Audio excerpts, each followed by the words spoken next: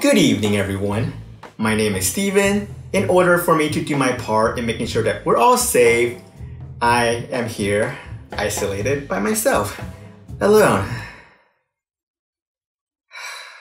But that's okay, because I get to celebrate the holidays with all of you. So join me for this festive evening as I review the MrBeast burger, started by YouTube philanthropist MrBeast. Now, I don't know what his first name is, so I'll just refer to him as MrBeast. MrBeast decided to spread the holiday cheers by helping over 300 struggling local businesses by having them make burgers on the side. Now, my MrBeast burger has been prepared meticulously by a very famous high-end Italian restaurant that some of you may know as Buca di Beppo.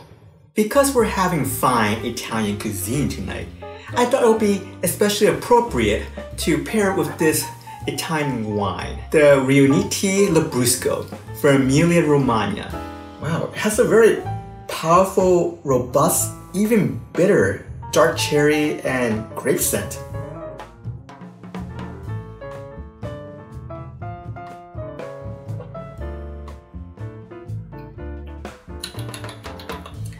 Surprisingly and remarkably, it tasted really sweet. Not bitter at all. It's like a nice alcoholic berry flavored LaCroix, or even a White Claw. Here we have the beef style burger with 2 smashed beef patties, American cheese from probably France, diced onions, mayonnaise, brown mustard, and ketchup probably made with the Roma tomatoes from Buca di Beppo's kitchen, served with a generous portion of antipasto seasoned fried potatoes. Cutting this is like cutting the Alps. Well, the beef is slightly pink, looks like it's medium, just like how I like my steak.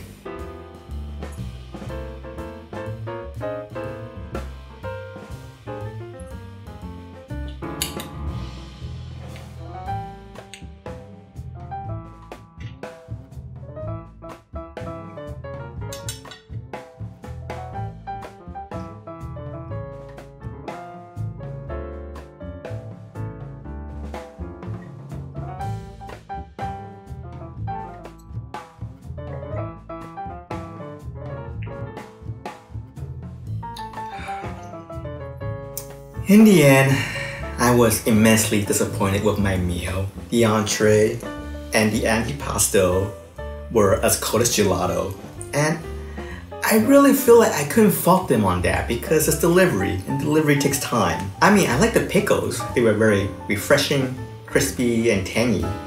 But overall, the meal was just very bland. And I don't know why, because the fries looked like they were well seasoned. In fact, I think this meal was almost a lost cause if it wasn't for the wine, because the sweetness of the wine actually compensated for the lack of flavor in this meal. The bun, beef patty, and fried potatoes were so tough that it was really hard to digest, and I really needed that wine to help wash down everything. Now, by itself, I would give this meal a 1. But because of the wine, I think that improves it, and because of MrBeast's well-intentions, and it's the holidays, and I'm in the holiday spirit, I would increase this and give this a 2 out of 5 wines. So how are you spending your holidays? What are you having for your holiday meal?